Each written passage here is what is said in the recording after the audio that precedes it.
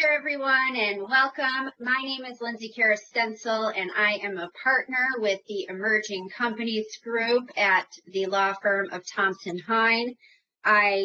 We're getting started here today for our continuing legal education and presentation. We've got some people continuing to trickle in here, but we have a lot of material to cover in a very short period of time in which to do it. So we're going to go ahead and get started right away. I'm delighted to introduce our other presenter, my fellow partner, Mr. Roger Bora. He's a partner in the firm's intellectual property practice. Today's focus of the presentation is the interconnection and connectivity of intellectual property, venture capital, and startups. So those all sound like very sexy words, and we're going to tell you how they all interact and play together. We may end up with a brief Q&A session, time permitting. If you have any questions during the presentation, feel free to use the question box located in the control panel on the right side of your screen to submit any questions, and we will answer as many of those as we can at the end of the seminar. But before we begin, we always have to have legal mumbo jumbo. That's what us lawyers are here for, right? So we have a few housekeeping items. Number one, we are offering CLE, continuing legal education credit, today as part of today's webinar. Please be sure to fill out the form and return the webinar affirmation form in the handout section of the control panel. Located at the right side of your screen. The form provides instructions on where to send the completed form, so you don't get credit absent sending in the completed form. So send in the completed form. And we will announce the tracking code at the very end of the program, so you got to sit tight and hang out with us for a little while. At the in the handout panel, you can also download a copy of the PowerPoint slides that we have here for you today, as well as the bios of the speakers. And again, we thank you for your interest. And so we are going to go ahead and get started, and I'm going to turn it over to Roger. Thank you. Thank you, Lindsay. And thank you, everyone, for joining us today. We are certainly hopeful that you and your families are staying well during this time. This portion of the seminar is going to focus on these particular topics, and I'm going to focus an issue spot specifically on critical IP principles as they relate to these topics, IP protection intricacies, and IP ownership issues that can impact company valuation and buyer interest. Because as you can imagine, as buyers look to startups to acquire, they're certainly going to be looking at the IP ownership issues and some critical IP principles that we'll talk about today. And they matter. Why do they matter for the company and founders? We'll be looking at it from that angle. We'll be considering exit strategy issues as companies are looking to protect their intellectual property. We'll also look at it from the perspective of investors and the investors' exit strategies, as well as the buyers. So on trademarks, there are two primary ways that trademark rights are created in the world, and one is first to file countries. And I'm sorry, my computer is. Most countries are first to file countries, and I've given an example of a few right there. And when companies file first and secure registration, they are deemed the owner of the marks in those countries. And the reason that's important for startups is obviously if you're expanding your business internationally, you want to make sure that you've protected your trademarks and brands, because buyers are going to consider that as you look to sell a company. There are also first to use countries, and first to use countries, you have trademark rights in the geographic regions in which you conduct your business. But typically no rights are created in the regions where you're not conducting your business. And that's one of those IP intricacies. And that is that even though somebody uses a mark first in the United States, they may not have rights in other parts of the country. And that's why trademark registration is still really very important in first to use countries, because as you want to expand your company and your business, you want to make sure that you don't bump into other people. So for example, if you started your business in the Midwest or in the eastern part of the country and you gain trademark rights in those portions of the country, you don't want to have other people at a later date begin using the same or confusingly similar trademark, because that could affect your ability to expand the company nationally. And that's why securing trademark registration in first to use countries is still very important. Some of the benefits of trademark registration are the presumption of ownership. And obviously, if I'm an investor looking to invest into a company, I'd like to know that the company I'm investing in has the presumption of trademark ownership, especially if the trademark rights are valuable to the company. It's not simply a technology company or patent or trade secrets, but if the brand is important, it would be very important for the not only the buyer at a merger and acquisition phase, but also possibly to an investor. And it also provides a presumption of validity to the ownership of the trademark. And this third bullet I have is, it preserves the right to expand geographically. So again, if you are using a trademark in a certain part of the country and you've secured trademark rights, you want to make sure that you can preserve those rights down the road. So you, as you have a customer here and there, maybe you have a customer in California or San Diego or Seattle, you don't want somebody to come in and begin to use the same or similar mark in another part of the country. So securing a trademark registration is still valuable for the geographic expansion. And I've listed a few other items there as well that shows why trademark registration is a valuable asset. And one important point is trademark registration in the US does not provide for global brand expansion. So simply securing a registration in the US does not give us the right to expand into Canada or to expand into China, because each country has its own trademark rules and laws. And therefore, if you want to expand internationally, you need to make sure that you're securing your registrations to have the right to do business there. And again, that's important from a buyer's perspective, because if you're selling a company and you're touting the fact that you have sales around the world and key customers in different parts of the world, a buyer would like the assurance that a startup or a company that's looking to sell has secured those trademark rights. And so I would look at a registration as really a 10-year government business license. There are many reasons why companies need to have licenses to do business in other countries. Securing a trademark registration should be considered just one more type of business license, if you will. And the fact that most country trademark registrations are granted for a 10-year period is a pretty nominal fee to secure registration. Let's just talk quickly about trademark selection and brand name selection. Early in the process, when LLCs or founders of a startup begin to think about, well, we need an LLC, we need to be able to enter into agreements, they begin to think about the LLC name. And this particular slide shows that simply when we're looking at a new name for a company or a new trademark, and especially if it's important for the company, that we need to be thinking broader than, is it simply the same spelling? Is it the same goods? When we look at trademark infringement and a trademark analysis, we look at whether or not the trademark that we're selecting or the business name is confusingly similar to somebody else's trademark. So we look at, and for this example, we have, if there's a trademark out there for OxyGrow for chemicals for enhancing plant growth, and we're looking to select the name OxyGrow for grow lights for enhancing plant growth. As a company, we might think, well, the name's available because the second mark on the slide, OxyGrow, is not being used by anybody for our products.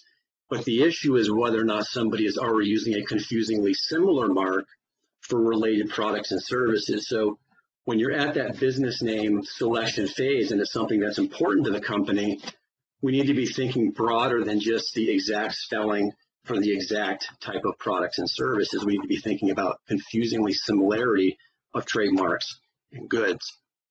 Some misconceptions of trademarks that we see quite often in our practice is that when a startup secures a state name registration, maybe an LLC, or a state trademark registration, that simply gives the company the right to use the name. And actually, that's not true, because even though the state issues an LLC for a company, it may be that the LLC or that particular name is still considered confusingly similar to somebody else's name. Think about if you register an LLC in Ohio or New York or Delaware, somebody could have that same name or confusingly similar name in California. So we need to be thinking, again, trademark searches, business name searches, and not simply registering, and then simply because the state grants it, that we're actually free to use it. Our U.S. trademark registration gives us the absolute right to use. That's also a misconception, because as we said earlier, in the U.S., trademark rights are based on use, not based on registration. So simply securing a registration for your trademark doesn't mean that you have the right to actually use it, because if there was somebody using the trademark without a registration at common law and they've used it nationally, then those trademark rights, common law trademark rights, would actually trump, if you will, the trademark registration. So simply securing a registration alone is not going to necessarily give us the absolute right to use. Another issue that we see quite a bit is companies will come in and say that they searched the USPTO database and they didn't see the trademark that they're looking to adopt or the company name they're looking to use. But again, when we search the trademark database, we have to be looking at confusingly similar trademarks and not the identical trademark. So that's something we hear quite a bit. And another one is we search the U.S. Patent and Trademark Office database, and my name is available because some other company abandoned its trademark rights. Again, that's something that, again, if somebody could have abandoned it because they forgot to renew it or it was an oversight, but they could still be using it at common law. So again, we have to look beyond just the USPTO database when we're looking at business names or trademarks. We have to be looking at common law trademarks as well. When we get into the international piece of a company, when a company begins to expand into other countries, we have to look at different types of filing options. We could file with national filings directly into countries. We could file under something called the Madrid Protocol. We could file for an EU trademark, which covers all of the EU member countries. So rather than simply filing in 5 or 6 or 7 EU countries, for example, a startup can actually save significantly by looking to file in EUTM, and I'll show an example here in a minute. But it's a cost savings. And the same with the Madrid Protocol. A company can file for international trademark protection through filing a trademark application with the U.S. Patent and Trademark Office, designating multiple countries through the Madrid Protocol, and secure applications in other countries. So again, for today in issue spotting, this is something to know is available. It can save a lot of money. And so it's something you want to look at and discuss with your trademark lawyer as you're looking at international trademark expansion. And if you'd like to learn more about that, I do have a blog at trademarktitan.com, and podcast 7 actually discusses this exact issue. Just an example on some estimated costs. If a company decided to file in, say, 9 or 10 international countries or different countries and file directly into the country with, say, local counsel, you could be looking at $20,000 in fees and costs, absent any major issues, a third-party objection or a rejection at the trademark office. But if those same filings were filed via the Madrid Protocol, the savings could be about 40%. So there are options for smaller companies who are looking in larger companies looking to streamline their international protection and looking at different strategies and cost-saving strategies. But the thing with the Madrid Protocol is it's not one size fits all. It's very fact-specific, so we have to make sure that the facts align and it's something that makes sense for that particular trademark. Again, the cost savings of an EU trademark versus filing in, say, these countries right here, 4 countries, can be quite significant. National filings for no issues, you file in each country, you hire local counsel, and you secure registration without any major issues, you're looking at about $7,800, $8,000. Or you could file for a European Union trademark for $3,500 or so. So it's a pretty significant difference for a small company looking to save on some costs. Let's take a look now at some due diligence issues around the trademark space. Obviously, when a company is selling its business and you have a buyer, the buyer is going to look at trademark registrations. Where are the trademark registrations secured? Is it primarily a U.S.-based company with most sales in the U.S.? Does it have an international presence? And what type of protection has been gained internationally? And we'll also look at first-to-file countries. So if a company is selling into first-to-file countries, the buyer is going to be interested in that, because if there are significant sales in these first-to-file countries, the buyer may, would prefer to have the assurance to know that trademark rights have been secured. So that's just something that could come up during the due diligence phase. We also look to see if the trademark filings were filed in the correct party's name, especially in the US, because if we file in the incorrect party's name, or the party that doesn't have control of the quality, those applications are typically void. So you could have situations where you have filed in a certain company's name, and then to later learn that those applications or those registrations may not be enforceable. So that's something that would come up during the due diligence phase. And we'd also look at whether or not the founders of a startup originally filed for trademark protection in their own personal name, and whether or not those assets have been transferred to a subsequently formed LLC. Correct address. This is something that comes up. It may not sound like a big deal, and for a lot of countries it's not, but for some countries it is. And if the assignor has a different address in the trademark registration than is on the M&A transaction documents and the assignment documents, that may be just an extra hurdle that has to be covered when we're recording trademark assignments with certain countries. And in the due diligence phase, we may also look at where's the startup, or where's the seller? Where are they manufacturing in other countries? Do they have licensees in other countries? Do they have distributors in other countries? Because we want to make sure that we've secured registrations in those countries, and we want to also make sure that the distributors or the licensees haven't registered the seller's trademarks, because again, if they're first to file countries and the distribution agreement terminates or the license agreement terminates, you may find that you're in a difficult situation with trying to secure those trademark rights away from the distributors and the licensees. We're also going to look at whether or not the company has secured registration for the core marks and the core goods and services.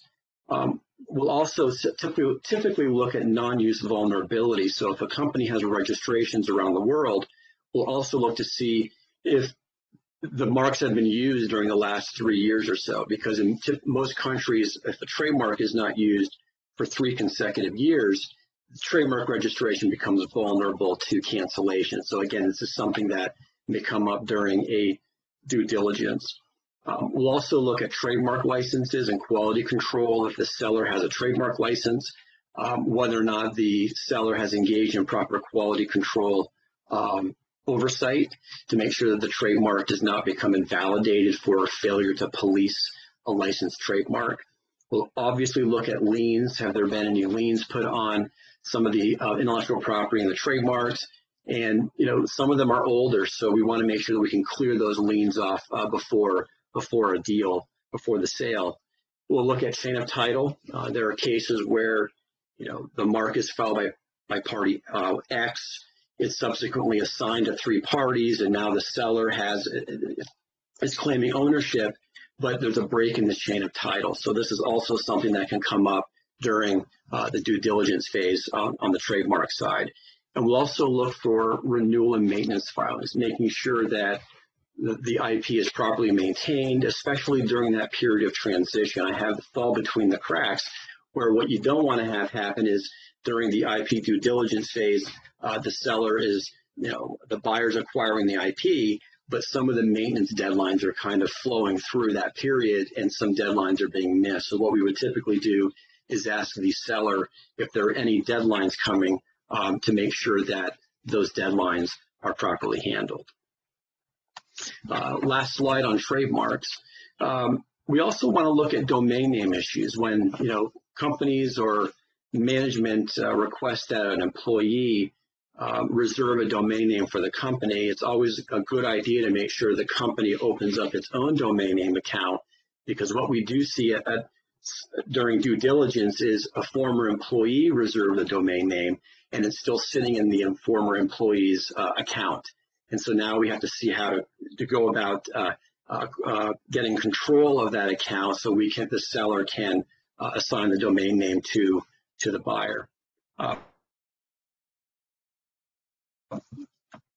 couple of other issues that come up is when there are multiple countries at issue. Some countries have country-specific documents, such as China.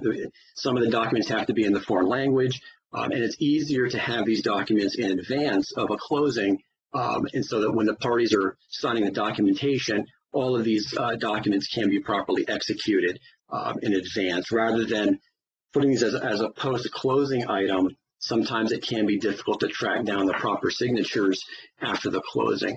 Another tip is secure the trademark registration certificates in advance. Have the seller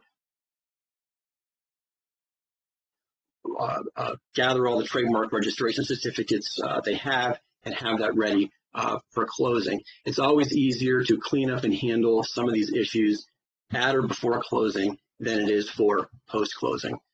And it's always a good idea to have post-closing a signatory, so somebody who can file documents post-closing. With that, we'll move into copyrights. This is when you have young companies, a lot of these issues I'm talking about today get overlooked for various reasons. One is obviously a cost issue for a young company to take a look at all of these issues. But this one's actually, the copyright side is pretty, doesn't cost much to make sure we acquire all the copyrights that we should own. And the types of copyrights a company might have are in its website, perhaps photographs or product manuals, and marketing materials and packaging and software. So anytime a company is using a third party, and we'll see in a second, we want to make sure that we're acquiring those copyrights adequately from these third parties. So how are copyrights created? Well, first of all, to have a copyright, it has to be original to the creator. We can't copy it from somebody else. And it has to have protectable expression. It can't just be facts or some basic ideas. So it has to be original, has to be comprised of protectable expression, and it has to be fixed in a tangible medium, meaning it has to be recorded or written down. And federal registration is not required. And we're not getting into today copyright infringement, but we do see quite a bit third parties or companies and the marketing folks who will just grab something off the internet thinking, well, there's no copyright notice on it, it's not being protected by copyright. Well, anything that's created that is eligible for copyright, copyright attaches at the moment of creation. So anything that you see out there actually has a copyright attached to it if it has the minimum requirements.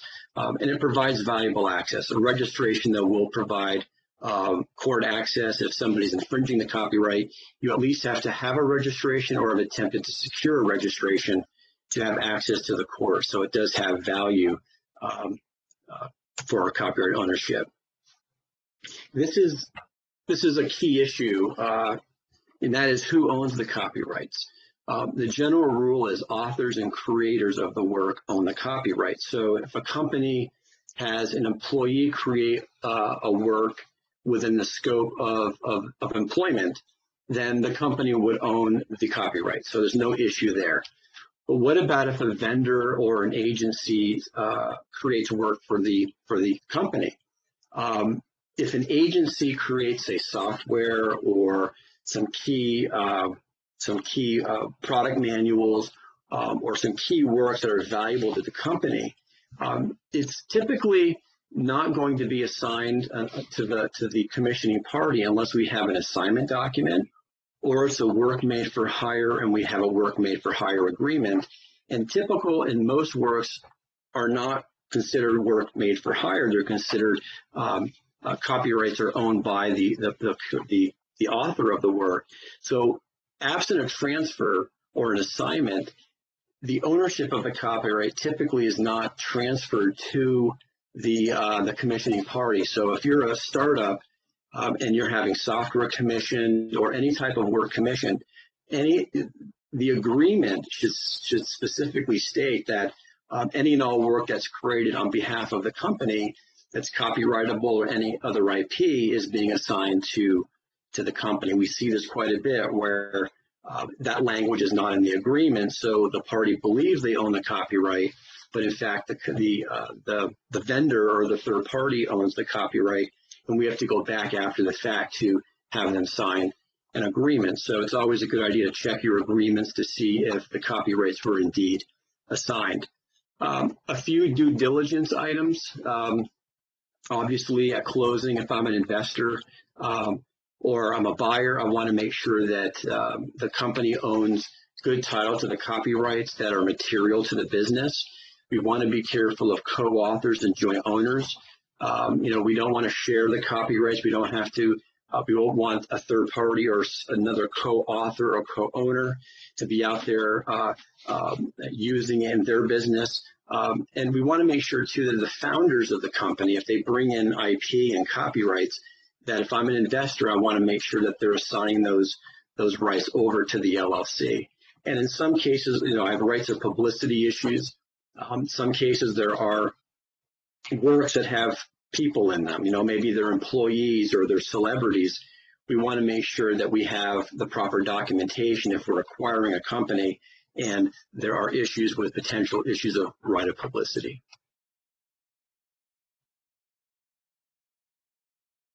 And again, you can check out podcast 8 at trademarktitan.com on that issue.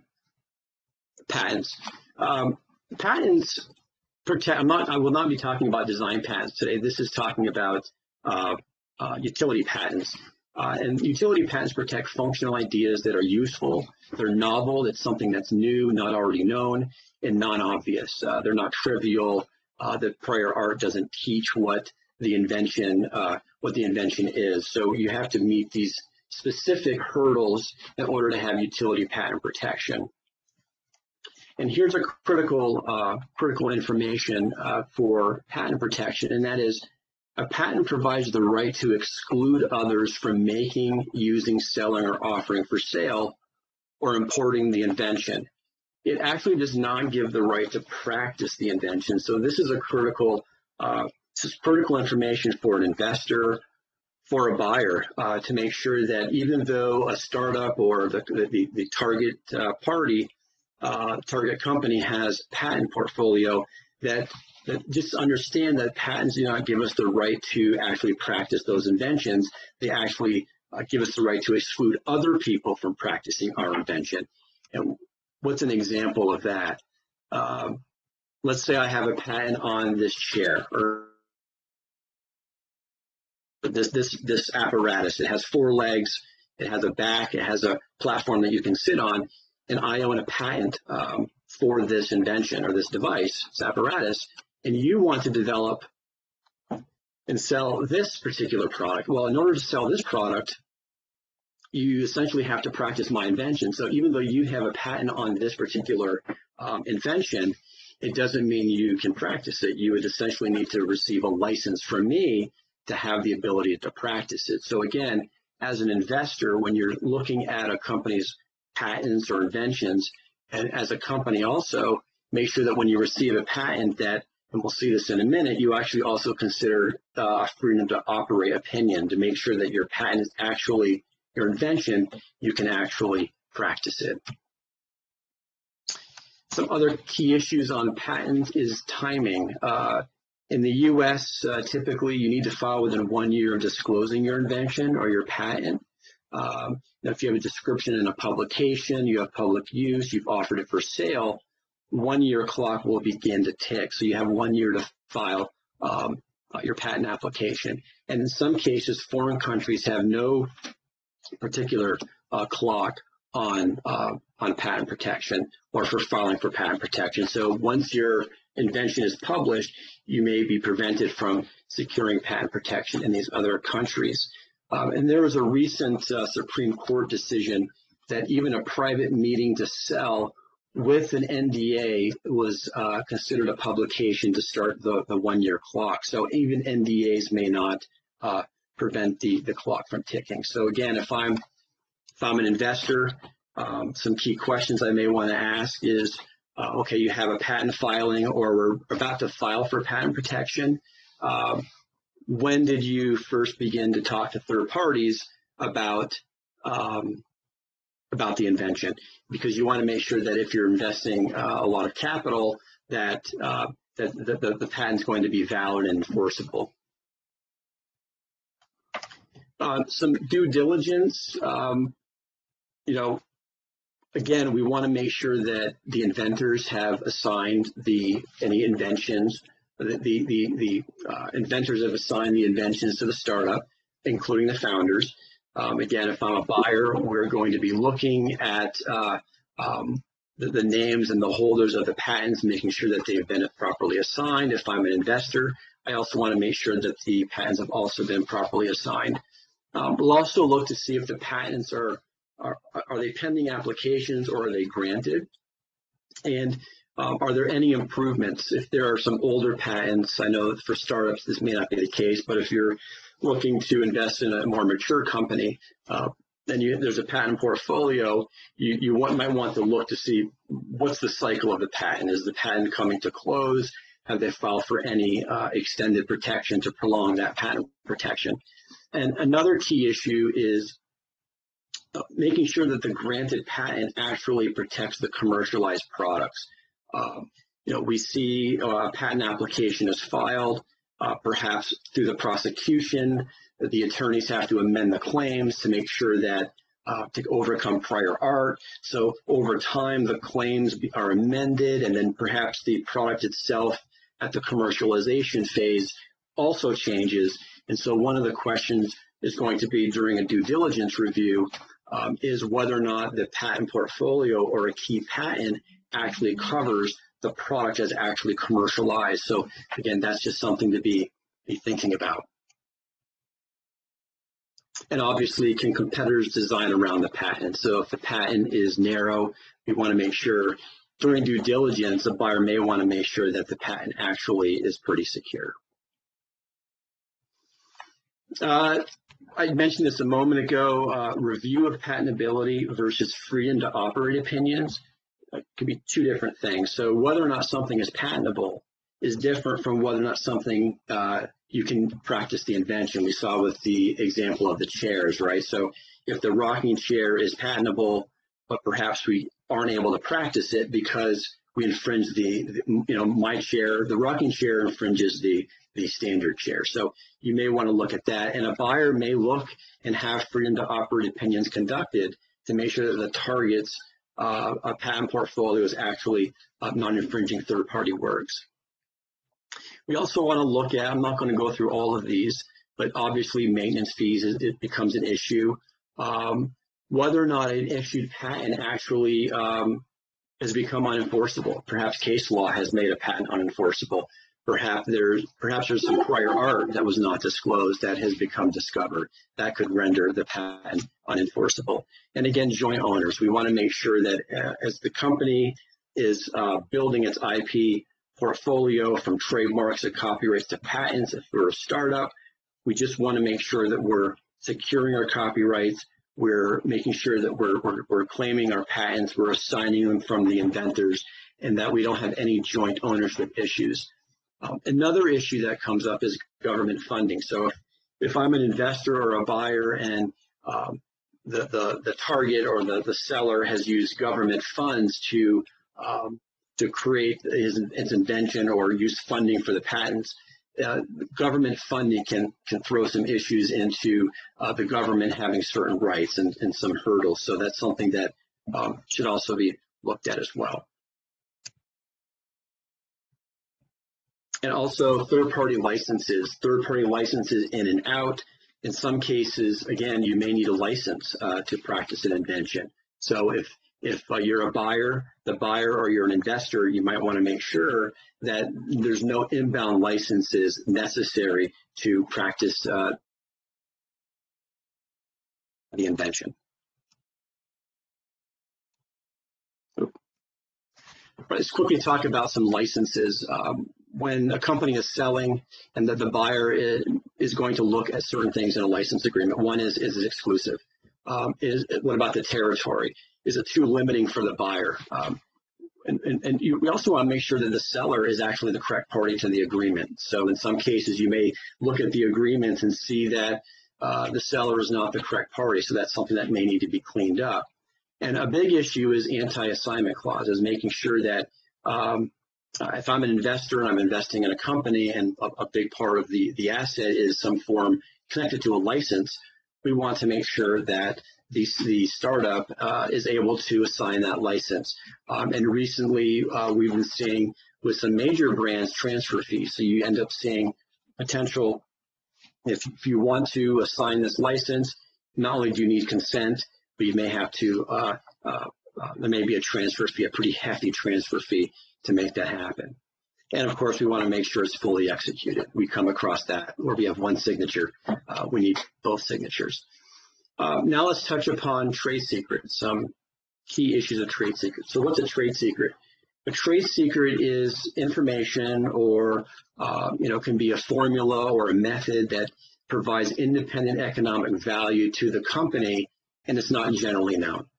So we have a secret, we use that, a secret recipe in our business, but we also have to take reasonable efforts to protect it. And this is where companies sometimes fall short, and especially if you're a young company, you may not be thinking about this issue, but it's something to be thinking about, and that is making sure that we protect it properly. And there are certain things that need to be done. One of which is making sure that the documents are marked as confidential. And some of the trade secrets can be, again, formulas, ingredients, a process, a customer list, and we have to take reasonable steps to properly protect it, or we could lose trade secret protection. And here are some examples of some of the efforts that we can engage in: confidentiality agreements, policies and procedures, so that when employees change or management changes, everyone knows exactly what to do. That when we need to gain access to the safe and bring out the recipe, who gets to see it? How does it go back into the safe? How do we keep control? Do we have it in a computer? Do we have it safeguarded with a password? These are the things that may come into play when a company is selling itself, selling the company, and claiming a trade secret as one of its primary assets. And again, other considerations, making sure that any founders that may bring a trade secret into the company actually transfers a trade secret to the company. Just a couple more minutes, some typical IP due diligence considerations. So a company is selling, these are some requests that will come from the buyer. Give us a list of all of your assets, all of your patents, your copyrights. And you may be required to provide physical documentation supporting your ownership. And it goes back to the copyright issues, making sure that you have your copyrights in order. The bottom line is the reps and warranties are going to say, seller, startup, provide your rep and warranty that you have exclusive IP ownership. We don't want joint ownership issues, assignment issues, and we would like to make sure that you've secured your registrations around the world. A few other items, sellers will need to provide a rep and warranty typically that their IP doesn't infringe third parties, that they don't know of any third parties infringing their IP, and that there are no current threats. And of course, again, liens, making sure that the IP is clear of any third party encumbrances. So at the end of the day, when a company is looking to make a deal, if some of you older on this, let's make a deal, we want to make sure that when we look behind the curtain at the assets of the selling company, that the buyer is pleased with what they see. And with that, I will turn the presentation over to Lindsay. Thank you. And hi there, everyone. Well, holy smokes, like that was so much great material from Roger. And, you know, if you have questions or any of these things sort of spark some, oh gosh, should I look into this idea for you, please be sure to follow up with Roger after this. So his email is here on the screen. So now we're going to get into to my piece and part here. So we're going to talk a little bit about venture capital and due diligence related to that. So Roger did a deep dive there for you in terms of thinking about IP due diligence and all of the things that you need to think about there. But it's just one piece of the puzzle in order to get this deal closed for you. So let's hope and assume you took all of Roger's great information and you marked everything confidential and you protected your trade secrets and all of those things. That's one piece of the puzzle. The next piece of the puzzle is some, you know, day-to-day blocking and tackling, getting this stuff right. And so one of the things we think about here is, you know, just general due diligence. Folks are going to do due diligence on your business itself. Do you understand the unit economics of your business? Does your business model make sense? Do your projections make sense? They're going to go through every single line on your Excel sheet, and they're going to challenge you on those things. So you have to make sure that those are well supported, that your financial information that you provided is correct, because they will ask for all of it. And if you want funding, you will provide all of it. So make sure you have those things buttoned up and you get it right, get it tight. So also, we have to think about legal due diligence. Wah, wah, lawyers. So for legal due diligence, we're going to think about making sure that the following things are clean, tight, and available at the press of a button to share in your data room. So the first is going to be organizational documents. Let's make sure that we formed our company properly. We have the requisite filings made in whatever state that we are doing business in.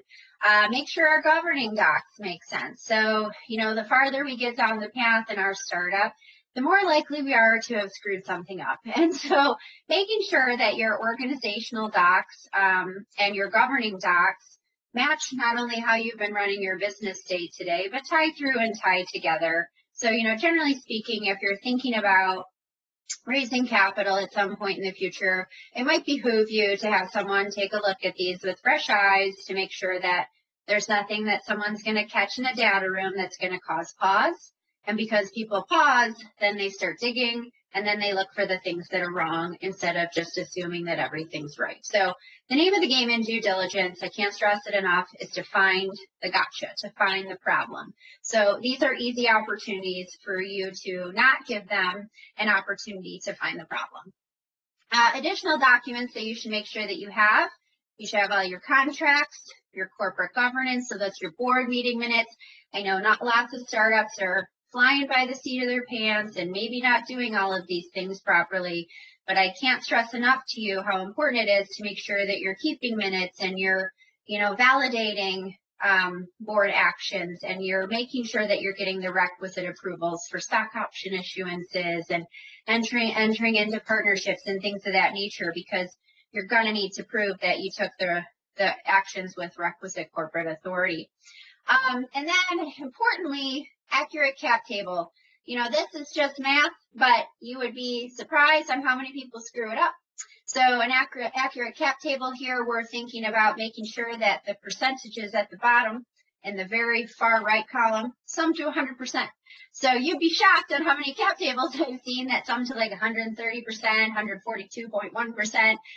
We only have 100% of the pie here, so it's got to sum up to 100. And then that cap table, make sure if you've got it in a couple different places in that data room that you are making sure it's the same table in every room, because in every file folder, excuse me, because if you go and you have a couple of different cap tables filed and we maybe don't have them all matching, that is a surefire reason to cause pause by the person who might be looking to invest in you and may end up killing your deal. So one of the things I like to talk about in preparing clients for due diligence, if you're going in for funding or acquisition, either or, is process to make sure that you have all of these things that I've been talking about uploaded, to include the NDAs, etc., that Roger was talking about earlier. And so without process, there is no progress. And so I recommend to my clients and folks that I work with every day to say, hey, once a month, you are going to look at all of the new contracts, organizational doc changes, governance doc changes, board meeting minutes, whatever it's going to be. And you're going to upload those to your data room. And you're like, what is a data room? It could be Dropbox. It could be Box.com. It could be Google Drive. It could be, you know, any of these, OneDrive, as long as it's a shareable link, digital link that you can share with someone at the drop of a hat. I think that is the best way to think about it. We do not want to get caught flat-footed here where, you know, someone asks you, hey, share your link to your data room with me. And you're like, yo, hold up, I need 3 weeks because I need to figure this out. Nothing says unorganized and loses momentum for you quite like that. You know, if you've got momentum and someone says they're interested, do not waste a moment, hit send, make sure your data is accurate, and keep going. So on the next slide, assuming it changes over, you know, one of the things I have to flag for entrepreneurs, because I have to be Debbie Downer of a lawyer, is that, you know, we all get very excited that someone is maybe talking to us and they're thinking about investing in our company, and holy smokes, aren't we the bee's knees? Well, yes, maybe you are, but I need you to be quiet about that. So when you are thinking about raising capital, you shouldn't be broadcasting that to the universe. That is called a general solicitation, and that's a quick and dirty way to put the kibosh on your fundraise for the next 6 months of your life. And so absent you doing a crowdfunding raise, and you're just doing a general, typical private placements, you know, so you're selling either convertible notes, safes, equity in your company, any of those things, we have to be very, very careful that we're not broadcasting that to the world. And so, yeah, look, you can still release, if you do PR and you have that on a normal schedule and a normal cadence, and you're talking about your business, and, you know, that's totally fine. You're announcing new customers, that's great stuff. You know, keep that going if that's what you've been doing the whole time. You know, you just want to make sure that the folks who are permitted to distribute information about your company within your organization, keep that in a pretty tight silo, particularly when you're raising capital, because, you know, you've got lots of risks with social media. You know, you get some entrepreneur team members, you know, that might be with you. They're young, they're new. This is super exciting. And, you know, they overhear the CEO and CTO talking about a fundraise, and they go put it on their social media account, you know, their Instagram page or Twitter account or whatever the hell the kids use these days. And they're starting to talk about that, and you're like, oh my gosh, they just ruined this. So, you know, you have to be really, really careful. Make sure everybody's aware that this is highly confidential. You should not be talking about it, and you should have very specific people who are allowed and authorized to put anything out electronically. But hey, after you close, and I mean final close. So if you do a first close and you're still raising money, we have to be quiet. But when we get to our final close, we can talk about that and how wonderful we are and how much money we raised and how we are, in fact, the bee's knees thereafter. So with that, so now we get into some like real meat and potatoes kind of stuff. So just brace for this, you who are not lawyers out there but are still participating, and thank you for doing that today. You know, some of the things we have to think about when we're structuring our investment deals is that there's sort of a way to do this that's right, and then there's sort of a way to do this that can make your life a little bit more challenging. So proper corporate formation. I use the word corporate pretty specifically there. You know, a lot of folks do like to get started with the LLC. It's more cost effective. It's easier. There's not quite as much maintenance. And I hear all of that. And we can solve for that if you initially formed as an LLC. Totally okay. Versus the C corporation. C corporation typically, you know, a little bit more process involved, a little bit more structure and rigidity to it, a lot more filings, just sort of a little bit more of a pain most startups feel. So, you're weighing these two things as you're thinking about getting started. For those of us seeking continuing legal education credit, LLC formation is governed by Section 1705 of the Ohio Revised Code. If you don't have an operating agreement in place, an operating agreement is the contract that controls how the parties that are in concert working together on a company are going to interact with each other. If you don't have one of those, you're kind of governed by the statute. And I've had a lot of folks who are like, hey, I'm going to fly by the seat of my pants and I'm going to go ahead and at some point in time, I'm going to get an operating agreement in place with my partners. Naturally, something goes wrong. Then we're having a breakup event. And guess what we're governed by? Not an operating agreement that didn't exist, but the Ohio Revised Code, which isn't that bad, but it's also not necessarily what we always want to be defaulting to. So that's the reason we draft operating agreements. Those operating agreements should set out the rules of the road on how we're all going to behave with each other, how voting is going to occur, what do we do with the money, how do we make decisions about the money. It's always important stuff. So, I would say if you are going to form an LLC, I don't even care if you're still in a single member LLC for a period of time, put an operating agreement in place, have good corporate practices, and, get yourself started on the right foot there. Now, C Corporation in Ohio.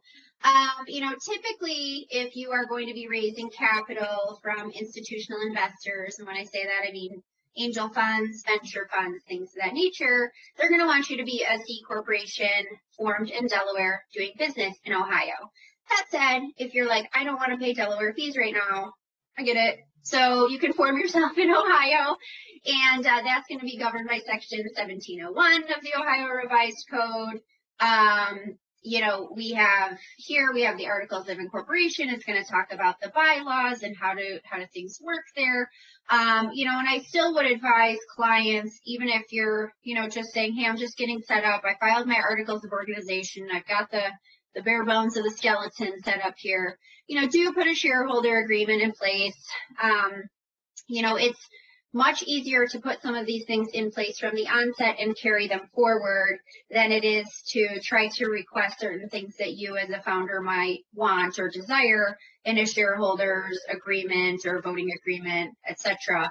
later on down the line. It's easier. So if you take nothing away from this section, it's easier to carry forward than it is to try to drop something in new on an investor who plainly said, probably doesn't care what you want because they want to invest in your company. So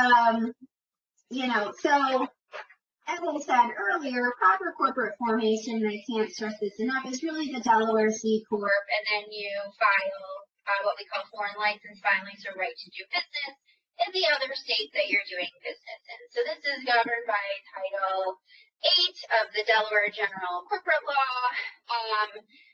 Why Delaware? People are always like, Lindsay, why do I have to do this? It's very expensive and very painful and very annoying to me. And I hear that. But the reason that we do this is because Delaware has the most friendly corporate code in the nation, and it is what all investors sort of look to and know. And so when you're doing weird things, be it in due diligence or your corporate formation, it again causes, pause and gives people a reason to say no. Don't give people a reason to say no. Set yourself up as a Delaware C Corp if you have the resources to do so. File your foreign license filing in Ohio or whatever great state of the nation you might be in, maybe lots of them if you're killing the game. And, deal with that. The Delaware Corporate Code really is the cleanest code for allowing you to manage your business day to day. And it's that the Delaware Corporate Code is so sophisticated, we actually have what we call the Delaware Chancery Courts, who handle only things governed by the Delaware Corporate Code each and every day. And so you're not just getting some, judge, God bless them, who have to deal with domestic issues and, some other contract issue and then your business and some very niche business issue. They're only handling these business issues each and every day. So, you can kind of take a little bit of comfort in that, particularly as you get bigger and more amazing and you've taken on lots of other people's money and you have lots of cooks in your kitchen. So, just to note here, to be legally compliant and as you're working through your documents, particularly fundraising documents, one of the things you have to attest to is the fact that you did or you are properly formed and filed in each and every state in which you do business. And so in Ohio, I list the form there. You have to make sure that you do that to be protected by the laws of the state of Ohio, but also to be able to attest to the things that you are attesting to in your doc sets that we'll talk about here in a minute. So a couple things about Delaware versus Ohio. I have to flag for people, look, in Delaware, there's a cost of doing business. It's just how life goes. They're going to charge you an annual corporate tax.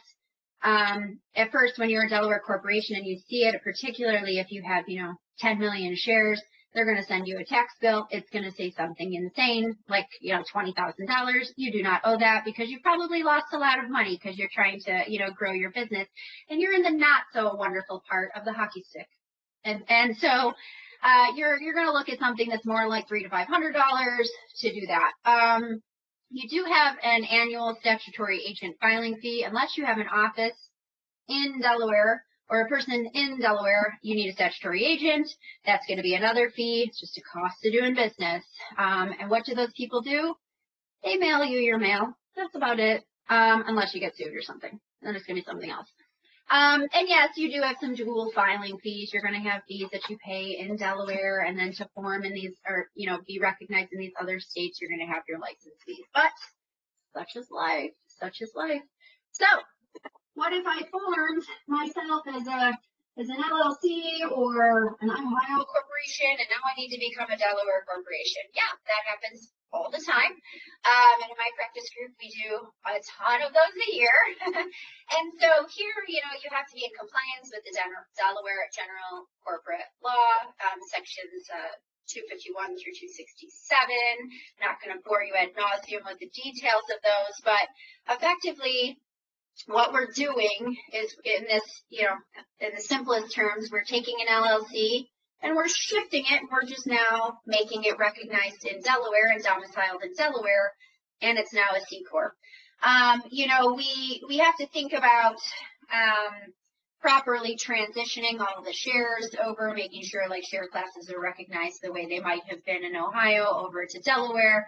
There's a bunch of paperwork, and we got to make sure we're not tripping any tax laws. So I do recommend that you call someone and you don't just go at this alone and hope for the best, because you might be looking at some, egregious tax bill, and no one likes surprises from the tax man. So, just make sure that you call someone about that and you're not, stepping on any landmines. When you do convert, you convert over to Delaware, you still have to file a form with the state of Ohio or whatever state you're converting out of to say, hey, yo, I converted, I'm a Delaware C Corp now, still need to be recognized here, thanks. And so we make sure that we do that.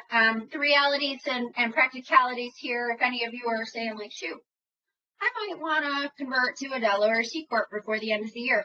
I cannot encourage you enough to call your counselor right now because 'tis the season to be converting. And so we have lots of these in the queue. Sometimes they're very, very complicated. And, really we do run out of time because sometimes we have to get consents from different shareholders or members. There's timetables involved there. I'm not going to tell you it's impossible here today, but we are nearing the end of the year. And so you do have to be cognizant of those timetables. Other realities, things I'll flag, you're like, shoot, I'm really trying to get funded. I have a great business. That's not going to kill a deal if you're an LLC and you're looking to seek investment from a venture fund. But most venture funds have a requirement that they cannot carry into their fund unintended business income tax issues. And so that requires venture funds to invest in C Corps. But a lot of times, if they really love your business enough, they will say, hey, as a condition precedent to us investing in your company, you have to convert into a Delaware C Corp immediately prior to our financing. And lo and behold, because someone's giving you millions of dollars, you now have capital to pay for this conversion. So don't fret, even if you get to a place where someone wants to give you money, you can do it, and really you can use some of the proceeds of that fundraise to pay for that. So all good stuff. So I'm moving right along. We have a lot of material to cover and not much time left to do it. So great. You have your IPL buttoned up. You made it through due diligence. You are a beautiful Delaware C Corp or whatever you are, and we're going to get you to a Delaware C Corp. And you get a term sheet, so you can say things are going to cruise through this. And so that's awesome, but don't go at this alone if you are a startup. Make sure that you are calling your counselor. We deal with these hundreds of times a year, and we know what to look for in terms of the material terms. So I always joke about, I actually have an entire presentation on term sheets called Money, Power, and Respect. So money, power, respect are the key to deals. And so money, economic terms, are incredibly significant in terms of your deal. How much are you giving up? What amount of money are you getting that for? And we'll break down a couple of those here shortly. And then control-based terms, so power. Who has the power here, not only to make day-to-day decisions in the business, but to determine when you can take on additional financing, etc. Term sheets can be binding or non-binding. Generally, they are non-binding. And the reason being is, they're really created to make the lawyers' lives easier and to save startups money, because a well-written term sheet can allow lawyers to easily translate that over into a deal doc set, instead of negotiating each and every one of the hundreds of pages of your deal documents, which will cost you about hundreds of thousands of dollars if you wanted to do it that way. I would not advise that. Have a term sheet, get it drafted right, call your lawyer, don't go at it alone. So, economic terms is the money portion of money, power, and respect. And you're like, what's the respect portion? It's not annoying the hell out of the people on the other side that you're trying to get money from, and vice versa. It's a two-way street. Respect always is. So, economic terms in your term sheet, we have a pre-money and a post-money valuation. Pre-money goes something like this. Before the money comes in, your company is valued at X. Let's use a number like $9 million here. So you have a pre-money valuation of $9 million, and you said, I want to raise $1 million because you've been really capitally efficient. And so your pre-money valuation is $9 million, your raise is $1 million. So your post-money valuation after you raise that $1 million is $10 million. Post-money valuation, $10 million. 9 plus 1 equals 10. Great. So obviously that's going to be a huge portion of this. Next is your option pool size. So your option pool is, the way that investors are going to look at you and say, how are you incenting the rest of the people in this team to do the things you need them to do so that we all make a bunch of money? And so they want to see that be a good size so you can you can hire lots of people and, acquire the best talent. Who doesn't want that? But the tricky part here is this. Sometimes they say, hey, we want an option pool that's, put in pre-money coming in. And sometimes they say they want it, 20% post-money, dilution, or post-money, it'll look like 20%, after the money comes in. And so what happens there is that actually means that they're putting it in before, if we're doing a post-money valuation determination or post-money percentage valuation, they're putting that in before their money comes in. And so the people who take the massive dilutive effect there are really the founders and existing investors. So you've got to make sure you're reading that right, so where is that going into play, and how are we thinking about that? Liquidation preferences. So sometimes we talk about this in terms of the waterfall, but really the concept is this. How are people getting their money back, and in what order? And that's why we talk about a waterfall, because the water falls down, okay? And so does the money. So liquidation preferences, sometimes, so what is a liquidation preference? It's the right to get the investor's money back before maybe some other parties get their money back based on a couple of things that might happen. So we have participating preferred liquidation preferences, which means the investors get their money back first. And after they get, say, their $1 million back, then everybody, including investor, participates pro rata based on their ownership percentage. So they get $1 million plus their percentage. Pretty sweet deal. Non-participating, or I would classify as a more standard preferred, you're going to look at either the investor's going to get their money back, or if it's better for them, they participate in a pro rata position, meaning how much did they own? Say they own 10%, they get 10% of the exit price. So that's where you kind of want to steer people. COVID and the economic conditions have started to see that participating preferred percolate up a little bit more. So be careful of that. And then you're like, what the heck is this multiple, Lindsay? So sometimes not only do investors want their money back, but they want maybe 2 or 3x times their money back before they're going to give you your money. So yikes, we got a problem there. So be careful about that and understand how you're getting your money back.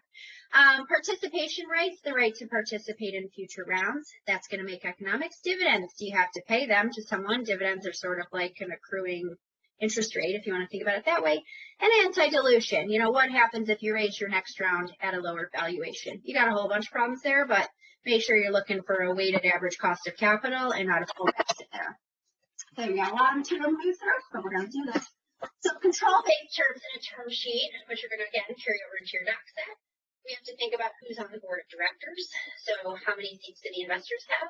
How many seats do the common holders or founders have? And who makes the decisions? Do you have any veto rights by the investors? Let's make sure we keep an eye on that because that's a lot of control rights. Ownership of a share class. Maybe a shareholder owns a percentage of a share class and 50% or greater is required from that share class to make a decision. You got to get their approval. So that's effectively a share class veto right, to make sure you know that. And then if there's any other investor rights, oh shoot, do you need to give them reporting? How often? Do you have to make them cookies on Tuesday? Like, what else do you need to do? Good grief. So, series and funding agreements. We got a ton of paperwork here, and it basically says all the things that we just talked about in the term sheet. So in order to get this done right, we're going to have a certificate of incorporation. Think about that like the top line umbrella doc that's going to sort of set out what are the share classes, what are the overarching rights of those share classes, what was the initial purchase price of those share classes, how do people get bought out of those share classes, other things of that nature. We have a stock purchase agreement. That's how an investor buys the shares in a deal. And this is where some of those things that we talked about in terms of attestations, do you own the rights to your IP? Do you own the rights to your licenses? Who else has participation here in these joint ownership agreements? Have you filed your requisite corporate filings? You got to attest to all of that in your stock purchase agreement.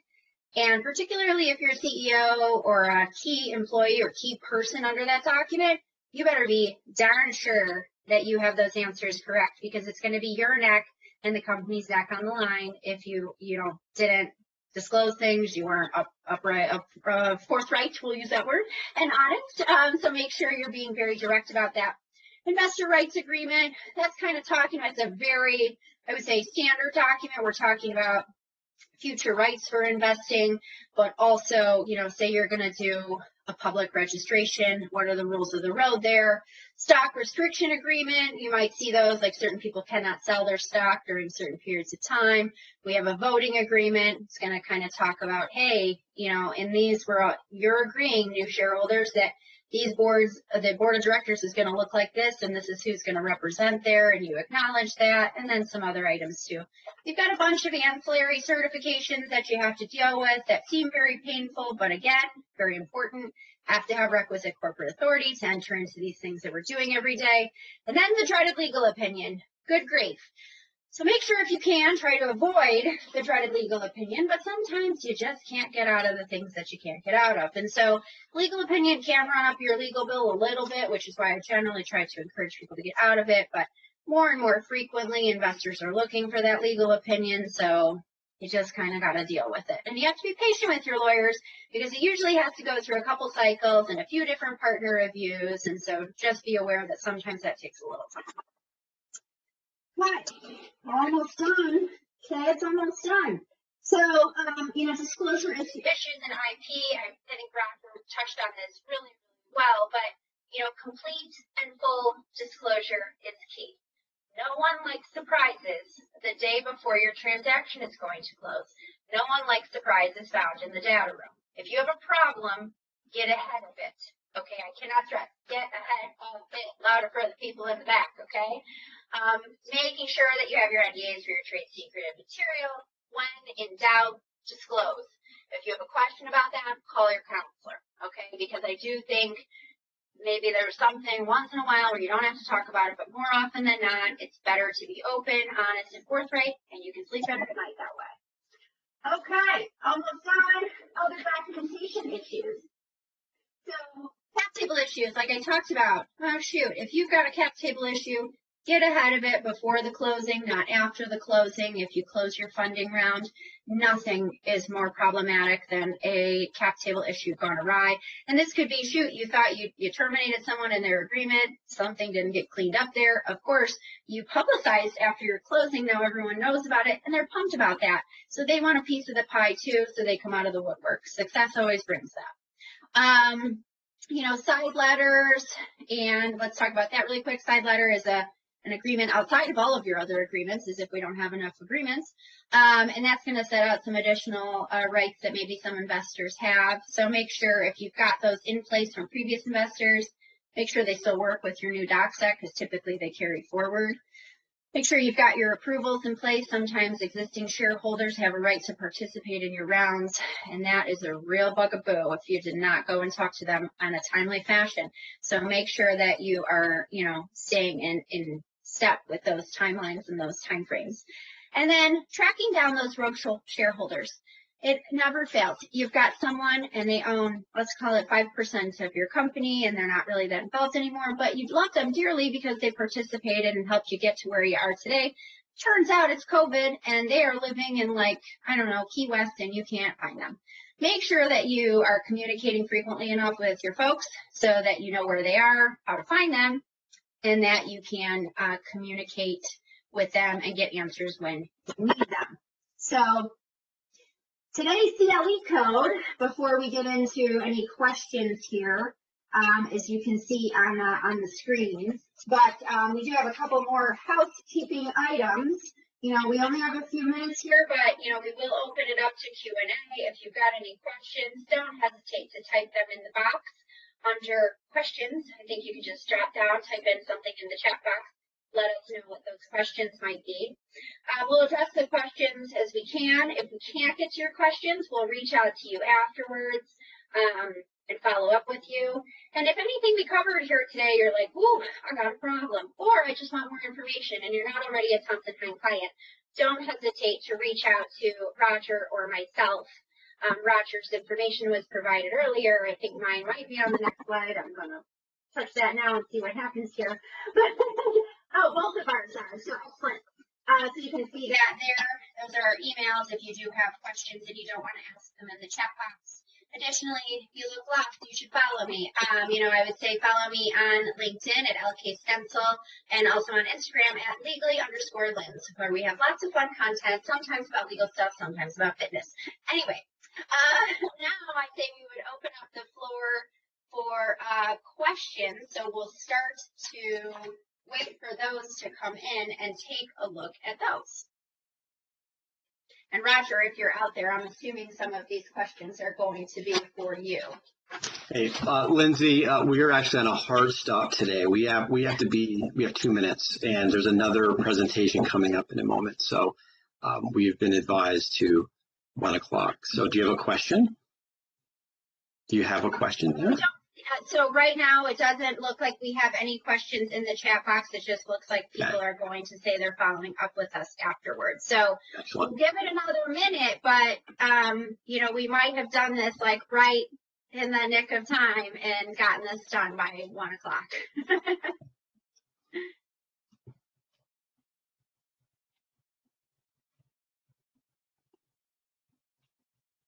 Don't hesitate to ask questions, because no question is a dumb question. We can always follow up with you afterwards. And you have our emails down here too, if there's a question that's very specific to your company. So with that, we only have less than 60 seconds to go. So I would say now we'll probably sign off, say our adieus, and we look forward to seeing you next time.